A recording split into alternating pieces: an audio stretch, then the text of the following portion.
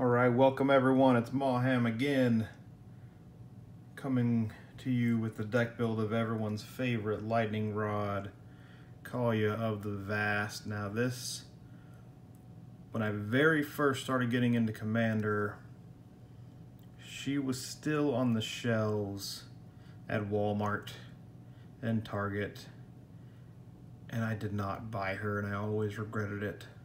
So I finally, years and years later, I finally decided to build her. She's just a beautiful card. This is mostly angels,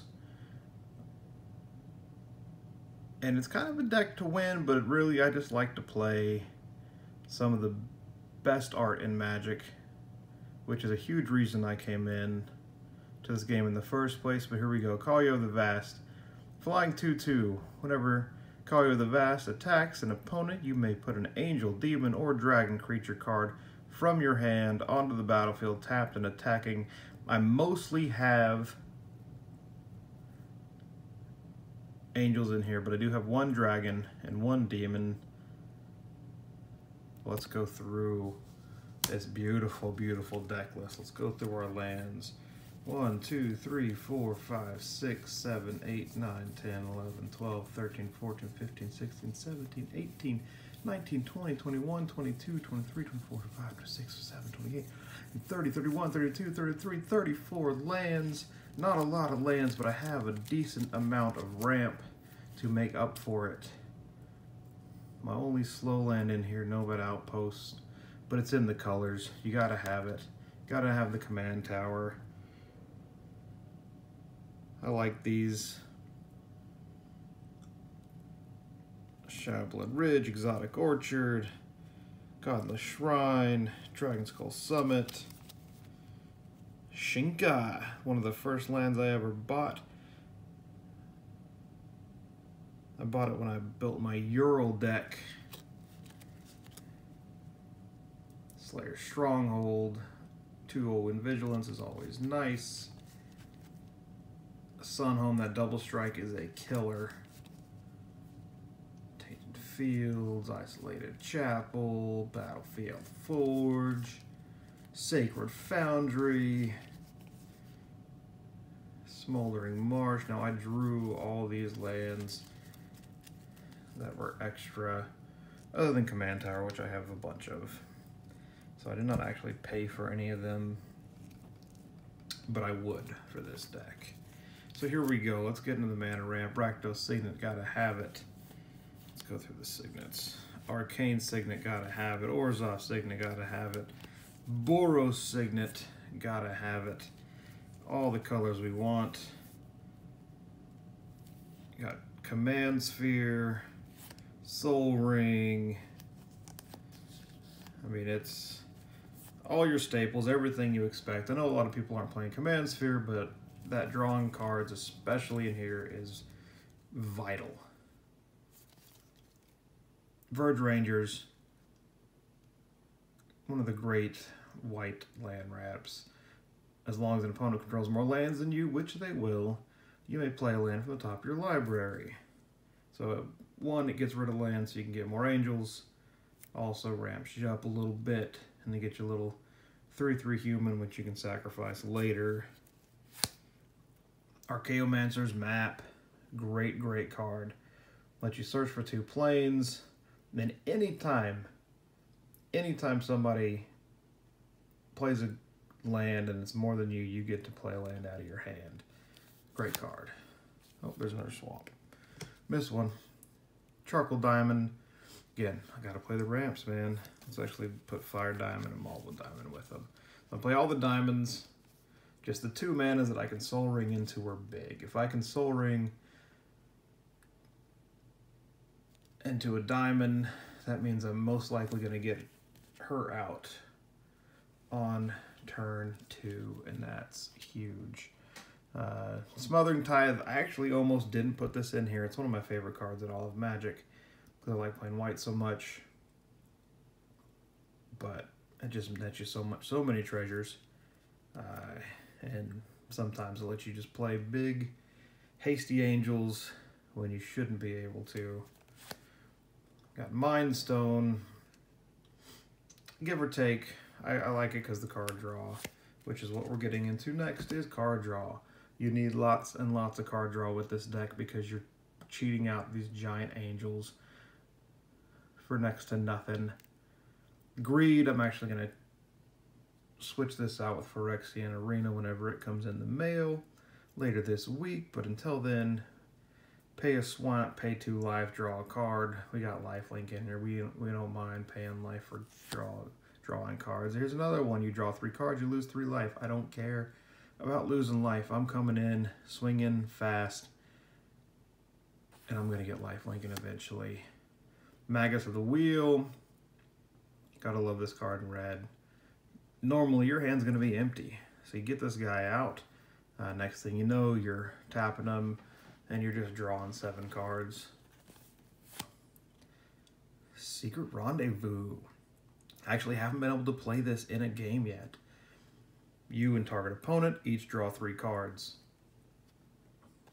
Great.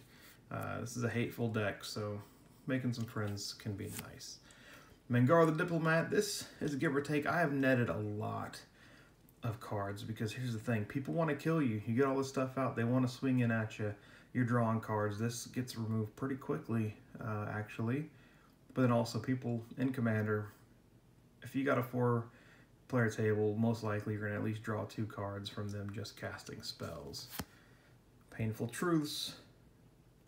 3 mana, you're usually going to be able to draw 3 cards off of this. It's a great spell. Esper Sentinel, new card. It is awesome. Been able to get it out. First time it was in my deck. I've only played it once with him in it. And I got blown up pretty quick, but I was still able to draw a couple cards for the 1 manas. Humble Defector. Make some friends, draw some cards. Jessica's Will, not the best in this deck, to be honest with you. You're going to draw 3 cards, sort of. You're not going to be able to cheat him out with her ability, but with all the mana that you should be able to net, you might be able to get a big angel out early, and I've been able to do that. It's a game changer, still good in here. And the last draw 3, lose 3 life, Ancient Craving.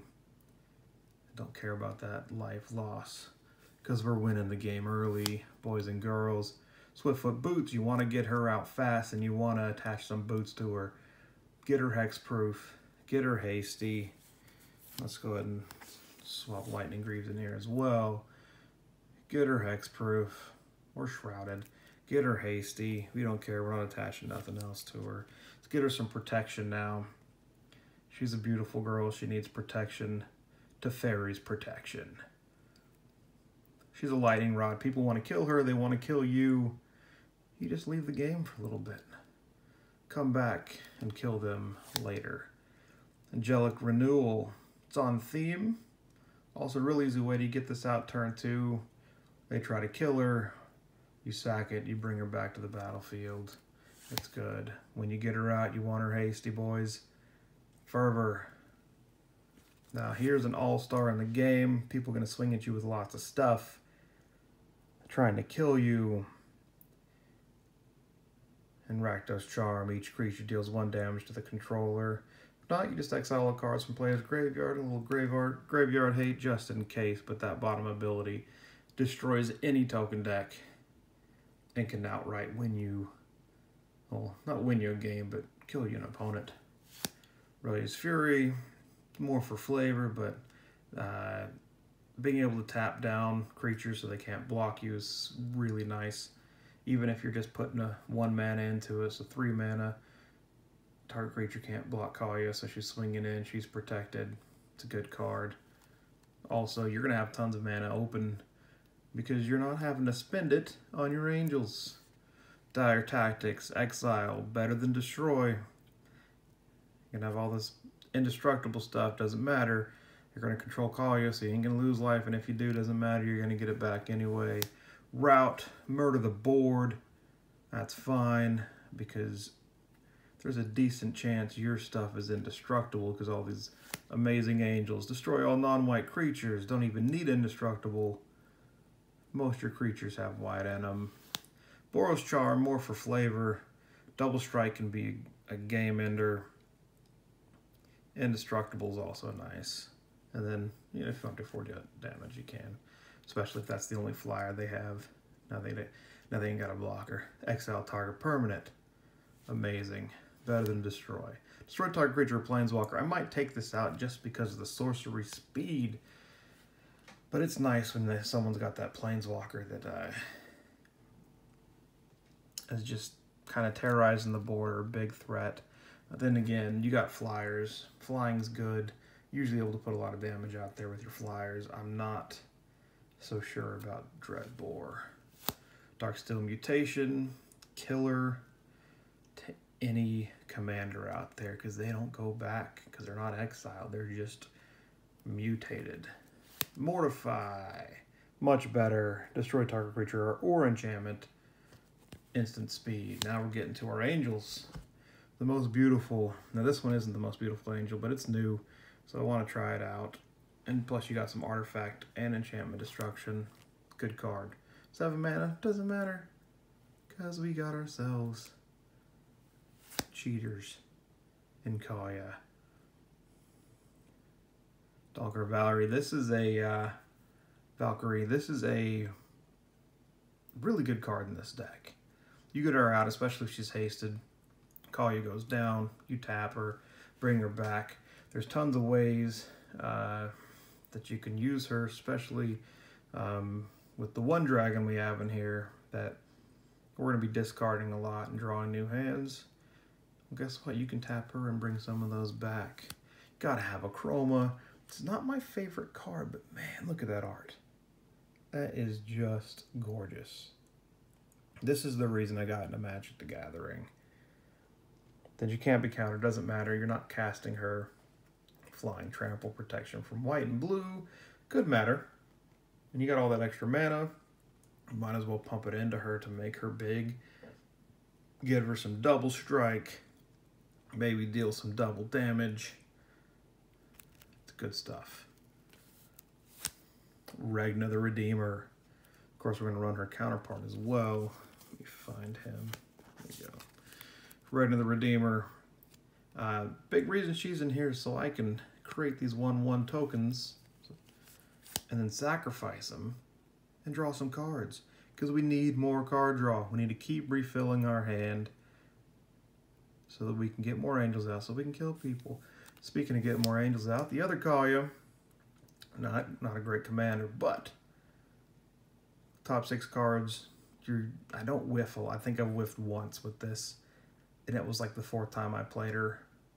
Because with your girl, sacrifice Kaalia to Krav, you tap a Darkar, get her back in the battlefield, and guess what? It's an ETB trigger. She's getting you more. It's good value right there. Safara, make your other stuff indestructible. Plus, if you have her in hand and you got a bunch of flyers out with Vigilance, you can bring her out. Get you some of that lifelink as well. 7 lifelink. Could be 14, could be 28 with the other angels out. Angel of Despair. Destroy target permanent. Anything you want to destroy, you can destroy as long as it's not indestructible. Great card. Awful mana cost. Doesn't matter. You're bringing her out for free. Chroma, I'm going to actually switch this with the new Chroma. But for now, flying, first strike, vigilance, trample, haste, protection from black, protection from red. If red Achroma's not getting through, this Achroma's getting through. 6/6. Great card. Another great piece of art. Teriel, Reckoner of Souls. Look at that. Looks more of an Eastern art, but man, he's cool. Then you can also just start fetching creatures from other people's graveyards if you want. If not, 4/7 flying vigilance. Not bad. Here's our dragon. You already saw our demon. Dragon Mage, when he deals combat damage to a player, each player discards their hand. Now, and then draw 7 cards. Now you get him going.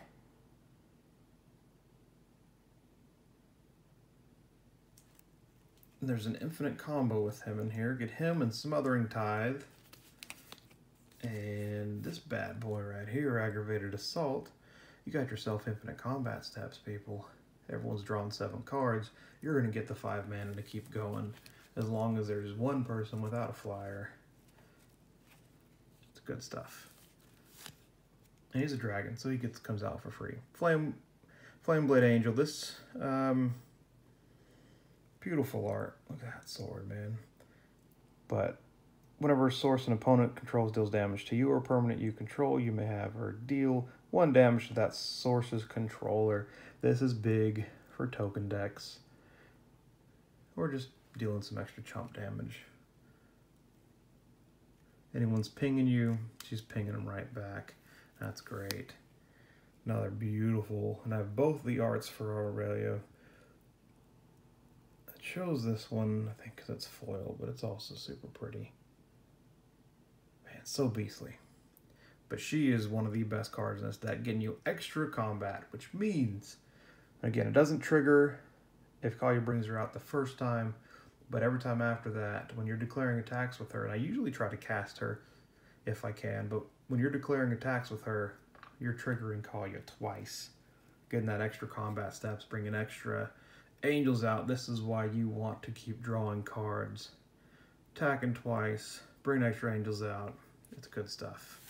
Now, Platinum Angel, you can't lose the game. Your opponents can't win the game. If this is indestructible, it's going to be really tough to deal with. Indestructible for flyer. It's good stuff.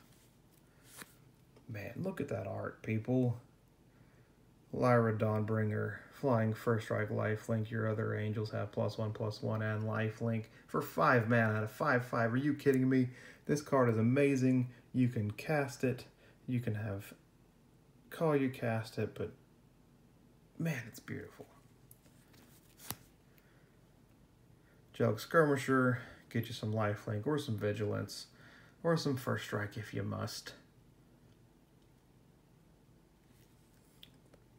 This is another one you either have to have her out for that to trigger, though.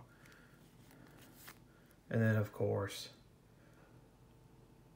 one of the most beautiful cards in all of Magic. Avacyn Angel of Hope. Flying Vigilance, 8/8. All other permanents you control are indestructible. And she's indestructible. So you do this, you get yourself a board wipe, you're winning the game, people. Plus she's an 8/8 with Flying and Vigilance. Too good.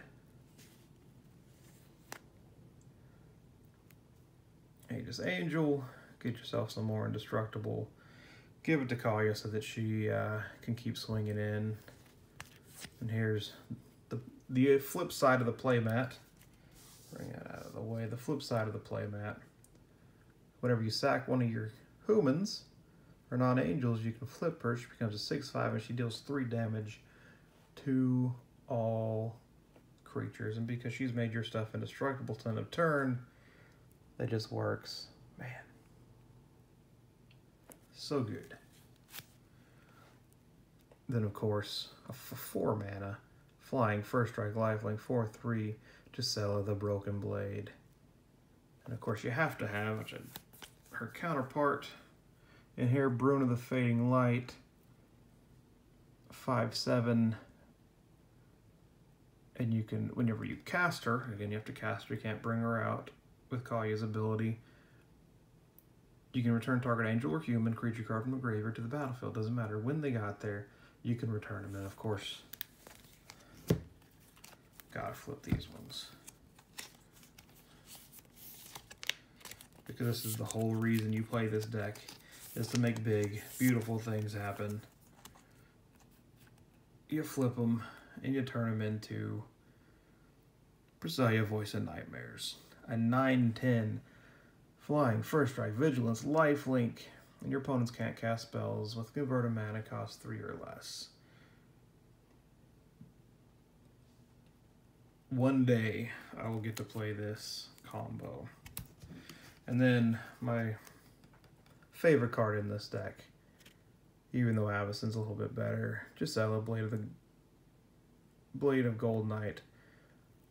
Dealing double damage, taking half damage. You're playing a Krenko player. They got 100 1/1 goblins. They swinging at you. They do 0 damage. It's happened, and they were not happy.